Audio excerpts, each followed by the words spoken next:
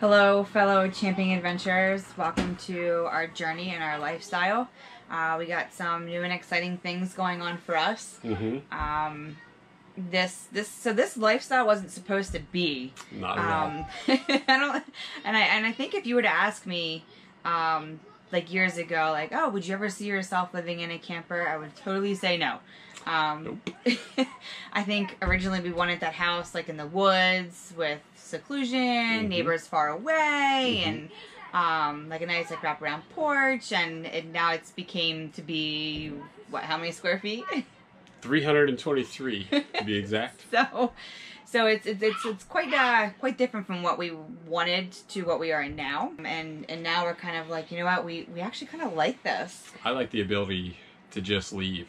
If I get off on a Friday afternoon or midday lunchtime and we want to go camping, by the time I get home, she has the truck hitched up and we're ready to roll to wherever. I mean, I'm willing to drive pretty much all night to get there. I don't really care. It's an adventure every time we go.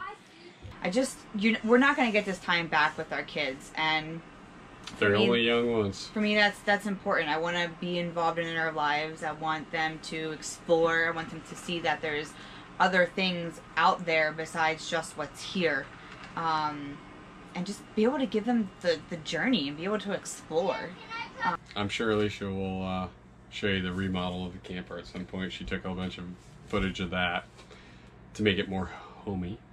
Yeah, I definitely needed to make it feel like a home in here versus more like a camper.